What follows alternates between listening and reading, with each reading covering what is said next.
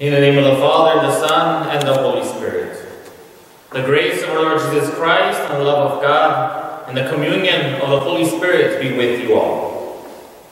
Brothers and sisters, let us acknowledge our sins and so prepare ourselves to celebrate these sacred mysteries.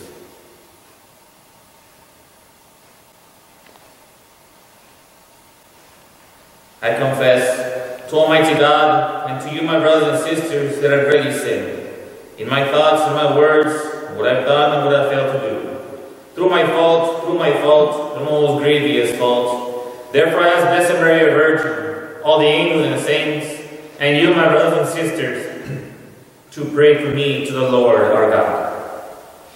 May Almighty God have mercy on us, forgive us our sins, and bring us to everlasting life.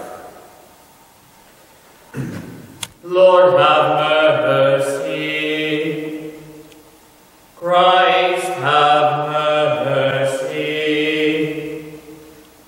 Lord, have mercy.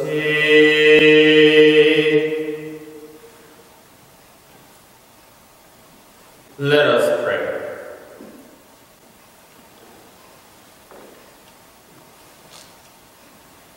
Together, we proclaim, glory to God in the highest, and on earth peace to people of good will. We praise you, we bless you, we adore you, we glorify you. We give you thanks for your great glory, Lord God and Heavenly King, O God Almighty Father, Lord Jesus Christ, only begotten Son, Lord God, Lamb of God, Son of the Father. You take away the sins of the world, have mercy on us. You take away the sins of the world, receive our prayer. You are seated at the right hand of the Father, have mercy on us. For you alone are the Holy One. You alone are the Lord. You alone are the Most High, Jesus Christ. With the Holy Spirit and the glory of God the Father. Amen.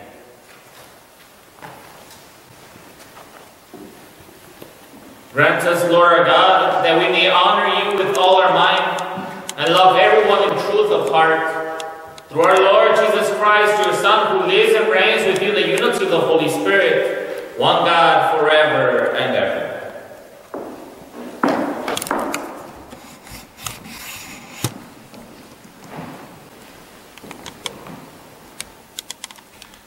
A reading from the book of Deuteronomy. Moses spoke to all the people, saying, "A prophet like me will the Lord, your God, rise up for you from among his own kin. To him you shall listen. This is exactly what you requested of the Lord your God at Horeb on the day of the assembly, when you said, 'Let us not again hear the voice of the Lord our God, nor see the great fire anymore, lest we die.' And the Lord said to me, 'This was well said. I will raise up for them a prophet like you from among their kin, and will put my words into his mouth. He shall tell them all that I command him. Whoever will not listen to my words, which he speaks in my name, I myself make him answer for it. But if a prophet presumes to speak in my name an oracle that I have not commanded him to speak, or speaks in the name of other gods, he shall die.'" The word of the Lord. Praise you, Lord Jesus Christ. Responsorial Psalm. If today you hear his voice, harden not your hearts. Come, let us sing joyfully to the Lord. Let us acclaim the rock of our salvation. Let us come into his presence with thanksgiving. Let us joyfully sing songs to him. If today you hear his voice, harden not your hearts. Come, let us bow down and worship. Let us kneel before the Lord who made us. For he is our God, and we are the people he shepherds, the flock he guides. If today you hear his voice, harden not your hearts. Oh, that today you would hear his voice. Harden not your hearts at Meribah, as in the day of Massah in the desert, where your fathers tempted me. They tested me, though they had seen my works. If today you hear his voice, harden not your hearts.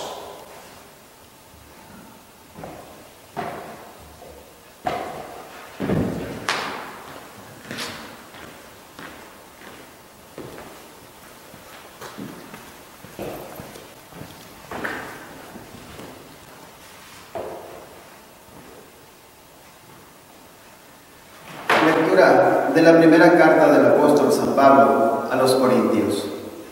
Hermanos, yo quisiera que ustedes vivieran sin preocupaciones. El hombre soltero se preocupa de las cosas del Señor y de cómo agradarle. En cambio, el hombre casado se preocupa de las cosas de esta vida y de cómo agradarle a su esposa. Y por eso tiene dividido el corazón.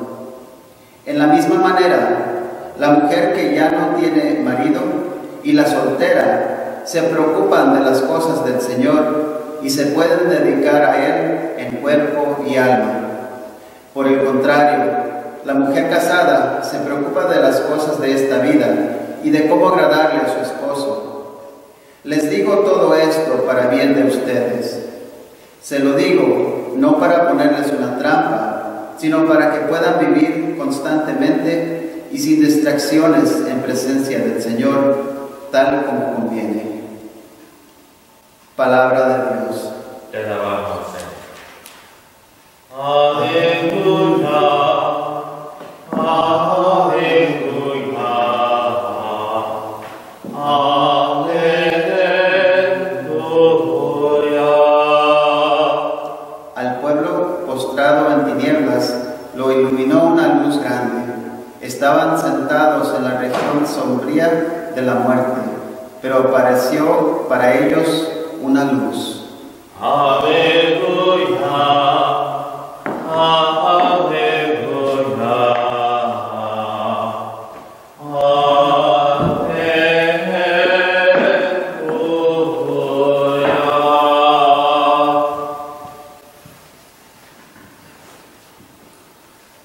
The Lord be with you.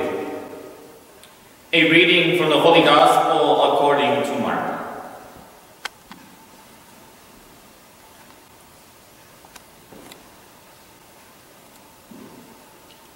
When they came to Capernaum, and on the Sabbath, Jesus entered the synagogue and taught.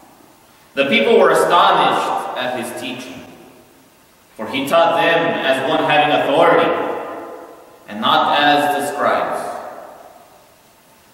In their synagogue was a man with an unclean spirit. He cried out, "What have you to do with us, Jesus of Nazareth?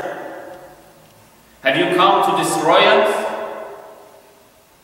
I know who you are, the Holy One of God." Jesus rebuked him and said, "Quiet, come out of him." And the unclean spirit convulsed him, and with a loud cry came out of him. All were amazed and asked one another, "What is this? And you teaching with authority?" He commands even the unclean spirits, and they obey him. His fame spread throughout everywhere in the whole region of Galilee.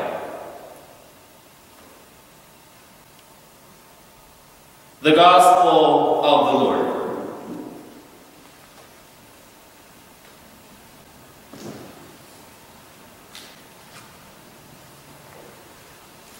As we see Jesus enter into a place where he knows he's going to be criticized, where he knows all the eyes on him, and every little step, every little move, they're going to talk about it. They're going to murmur about it. They're going to talk him down.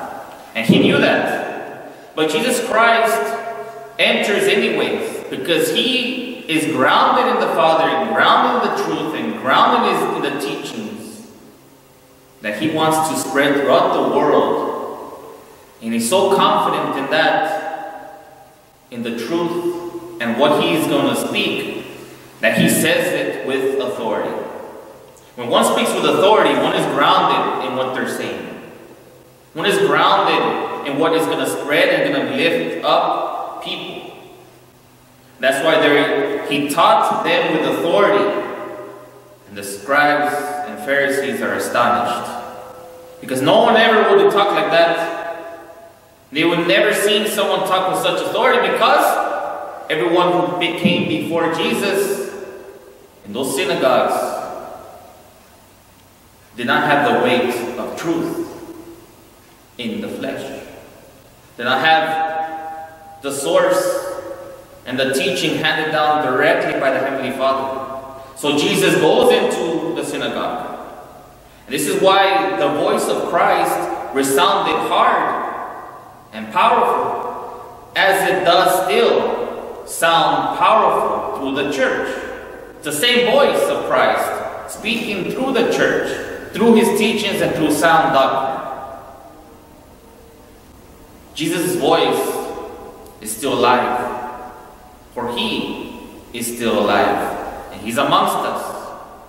And his voice speaks through the catechism, through the Bible, through the magisterium, and through these times. So therefore, when he sees the unclean spirits always trying to distort a gathering, to distort truth, to distort the people of God and the human race, Jesus Christ, the first thing he says to the unclean spirit, which in reality, there's many unclean spirits in society today. There's many unclean spirits that don't look so evil and harsh, but there's unclean spirits that look beautiful, that look attractive, and that's why it deceives many of us, sons and daughters of God. But this is what Jesus Christ said. For nothing can ever lie to Jesus. As he hears the voice of the unclean spirit, have you come to destroy us, trying to manipulate Jesus Christ? Have you to do with us, Jesus of Nazareth? They knew who he was and who he is even in these times. He says, quiet, come out of him. That's a powerful statement of authority. Quiet. Too much noise. Too much distortion. Too much evil. That's why the church has the voice of Christ even today, as the voice, as we've heard, have seen throughout the centuries and even in these times, how the voice of Christ resounds even to those who are powerful. And the voice also resounds in the heart and the mind of us. So quiet now. The church and the voice of Christ sounds powerfully throughout the whole human race and society, as it says, quiet those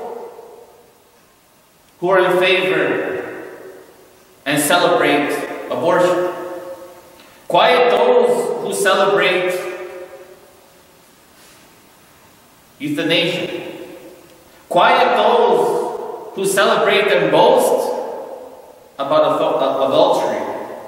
Quiet those who boast of murder. Quiet those who do others wrong. Quiet those who gossip. Quiet, he says. Come out of those situations. Come out, he says, to the human race. Quiet to corruption. Quiet to evil ways. And that's how the voice of Christ still resounds throughout the whole world, through the voice of Christ in the church. So that's why the church condemns many things in the world that try to manipulate the voice of Christ. So now in us, we hear the voice of Christ within us as well in our minds, because being rooted in Christ through baptism, and if to receive the Eucharist, we become one with Him in the flesh. So therefore, the voice of Christ we must hear within us, rebuking us when we are inclined to do evil, or we are inclined to hurt someone, or we are inclined to separate from our Lord, or we incline to not uphold the Ten Commandments. So He rebukes us, and with authority His voice resounds within us, but sometimes we still reject it. And sometimes we put that voice on hold. Quiet to our temptations in our heart. Quiet to the temptations of our minds. Temptations of many things. Temptations of envy, jealousy, temptations of the flesh, temptations of greed and pride. Quiet, He says, to each and every one of us. Not so much us, or the people, or the person, but the actions, the temptations. To those things the Lord says, quiet. Come out of my loved ones. Come out of my father's brothers and sisters. My daughters and sons. Come out. So therefore, as the voice of Christ still resounds today, unclean spirits also are wandering around the world. And we have seen them, we have felt them. We see them in others in distorted minds, distorted voices. But the voice of Jesus Christ will prevail. And His authority and His teaching will prevail.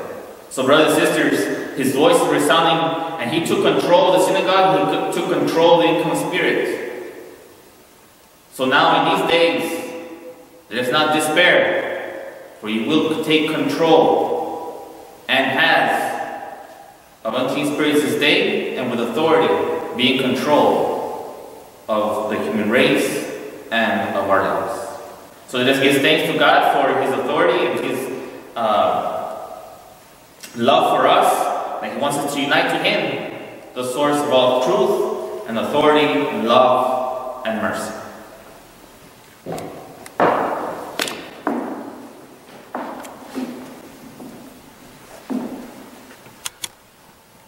Together let us profess in what we believe, saying, I believe in God, the Father Almighty, creator of heaven and earth, and in Jesus Christ, the only Son, our Lord, who was conceived by the Holy Spirit, born of the Virgin Mary, suffered under Pontius Pilate, was crucified, died, and was buried. He descended to hell. On the third day He rose again from the dead. He ascended to heaven, and is seated at the right hand of God, the Father Almighty. From there He will come to judge the living and the dead. I believe in the Holy Spirit, the Holy Catholic Church, the communion of saints, the forgiveness of sins, the resurrection of the body, and life everlasting. Amen. And through the Gospel, Christ speaks to us with words of eternal authority and deeds of healing power. Through Him, let us pray with confidence. That the Church may continue to teach Christ's truth with authority, let us pray to the Lord. Lord, hear our prayer. That the hearts of world leaders may not be hardened as they hear Christ's voice today, let us pray to the Lord. Lord, hear our prayer. That those considering the religious life may not be afraid to say yes to God's call, let us pray to the Lord. Lord, hear our prayer. That purity and respect for human dignity will destroy the unclean spirits of pornography and sexual abuse in society, let us pray to the Lord. Lord, hear our prayer. That the faithfully departed may enjoy the radiant dawn of eternal life, especially Wally Wallach, the Wallach and Weldon family, and Willie Martinez Jr. Let us pray to the Lord. Lord, hear our prayer.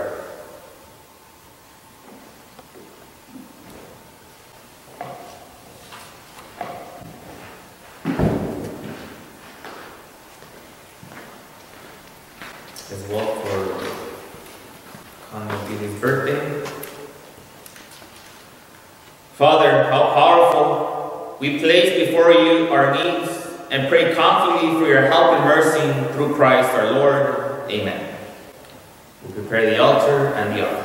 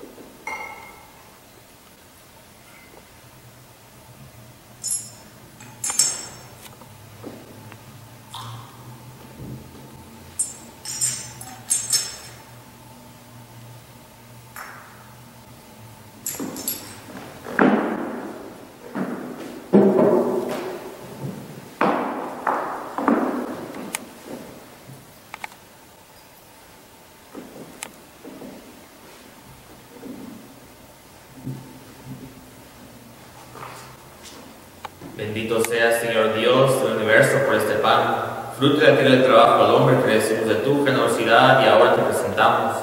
Él será para nosotros pan de vida. Bendito seas, Señor Dios del universo, por este vino, fruto de la vida y el trabajo del hombre que recibimos de tu generosidad y ahora te presentamos. Él será para nosotros bebida de salvación.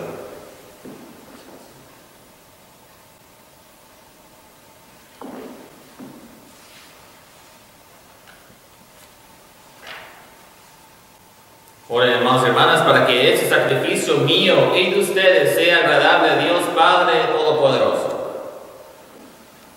Recibe, Señor, complacido estos dones que ponemos sobre tu altar, en señal de nuestra sumisión a ti, y conviértelos en sacramento de nuestra redención por Jesucristo nuestro Señor. El Señor esté con todos ustedes. Levantemos el corazón. Demos gracias al Señor nuestro Dios.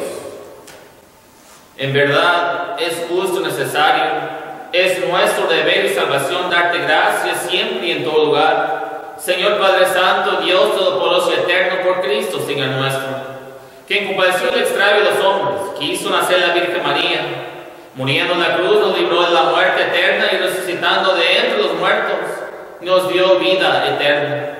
Por eso, por los ángeles y los arcángeles, por los tronos y dominaciones, y con todos los coros celestiales cantamos sin cesar el himno de tu gloria. Santo, santo, santo, es el Señor Dios del universo. Llenos está el cielo y la tierra de tu gloria. Hosana en el cielo. Bendito el que viene en nombre del Señor. Hosana en el cielo. Santo eres en verdad, Señor, fuente de toda santidad. Por eso te pedimos que santifiques estos dones con la infusión de tu Espíritu.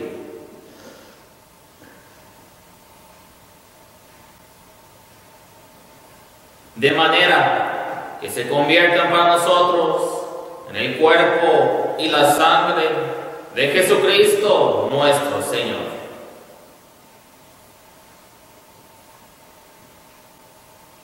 El cual, cuando iba a ser entregado a su pasión, voluntariamente aceptada como pan, dándote gracias, lo partió, lo dio a sus discípulos, diciendo: tomen y coman todos de él, porque esto es mi cuerpo que será entregado por ustedes.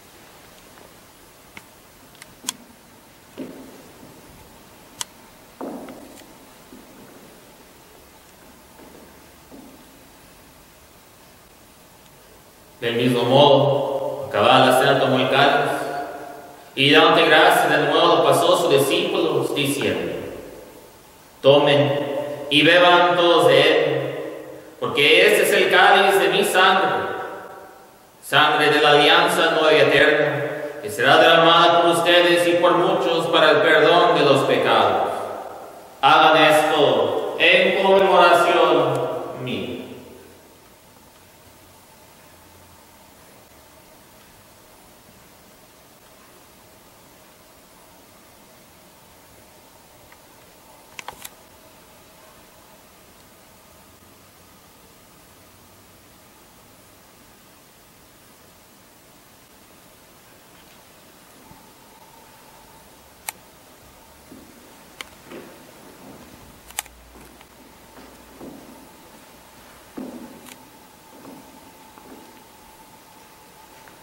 Este es el sacramento de nuestra fe. Anunciamos tu muerte, proclamamos tu resurrección. Ven, Señor Jesús. Así pues, Padre, a celebrar ahora en memoria de la muerte y resurrección de tu Hijo, te ofrecemos el pan de vida y cáliz de salvación, y te damos gracias porque nos haces dignos de servirte en tu presencia. Te pedimos humildemente que el Espíritu Santo congregue la unidad a cuanto participamos del cuerpo y la sangre de Cristo. Acuérdate, Señor, de tu iglesia extendida por toda la tierra, con el Papa Francisco, nuestro obispo Edward, y todos los pastores que cuidan a tu pueblo. Llévala a su perfección por la caridad. Acuérdate también de nuestros hermanos que se durmieron en la esperanza de la resurrección, y todos que han muerto en tu misericordia, admítelos a contemplar la luz de tu rostro. Ten misericordia de nosotros, y así como María la Virgen, Madre de Dios, su esposo San José los apóstoles, y cuanto vivieron tu amistad a través de los tiempos, merezcamos por tu Hijo Jesucristo compartir la vida eterna y cantar tus alabanzas. Por Cristo, con Él y en Él, a ti Dios Padre omnipotente, en la unidad del Espíritu Santo, todo honor y toda gloria por los siglos de los siglos.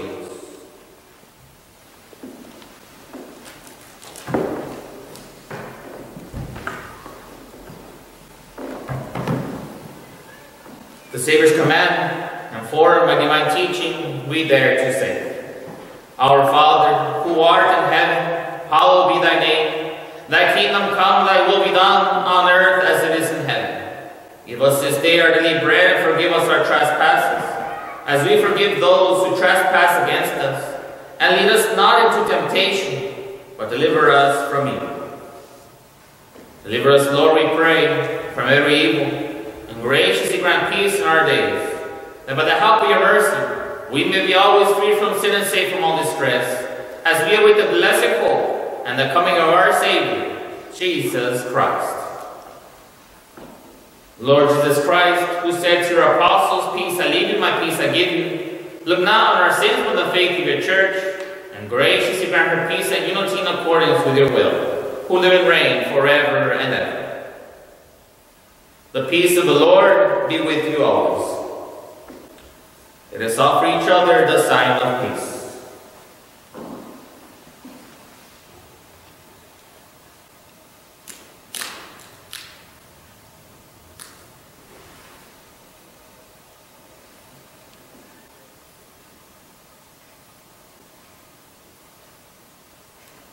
Lamb of God, you take away the sins of the world, have mercy on us. Lamb of God, you take away the sins of the world, have mercy on us. Lamb of God, you take away the sins of the world, grant us peace.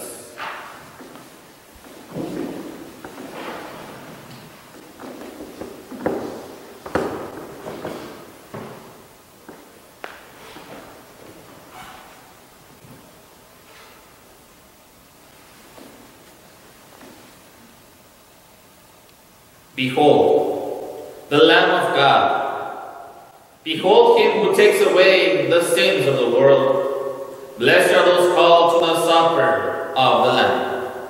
Lord, I'm not worthy I should enter my roof. Only say the word and my soul shall be healed.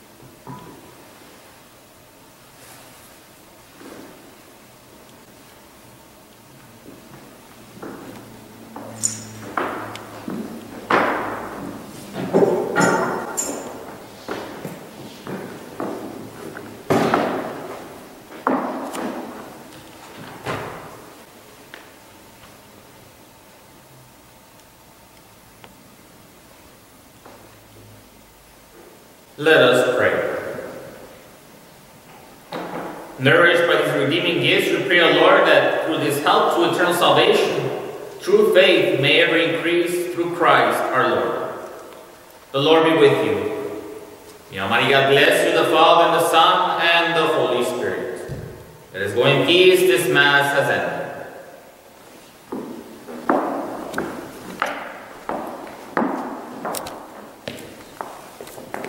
Just a few announcements before we conclude. I'd like to thank all of you who are watching through Facebook or our website. We continue to give a Mass through online and then communion outside at 10 a.m. on Sunday for all of those who want to receive communion, be fed by the body and blood of Christ at 10 a.m. outside. There'll be Eucharistic ministers outside the door here at the church. So we're heading down now to the last week when we will hear from Bishop Weisenberger next week on what's going to happen with the openings of the parishes, what protocols we'll have to take. On February 5th, we will know. So keep in touch with us through online and website and Facebook for updates on our openings of the parish soon to come. Hopefully we will have more masses and everybody can come back as well. So thank you very much. And also please don't forget to be generous, and your generosity reflects the love of God and generosity of God for the finances of this parish as well, and to keep it upheld in these times of pandemic and crisis. We continue to pray for you and pray for us, and we remain healthy and safe, especially those who I've heard around the community that have contracted COVID, and those family members, extended family members and relatives. We pray for them, and may they heal fast and be healthy again. God bless you. Have a wonderful Sunday.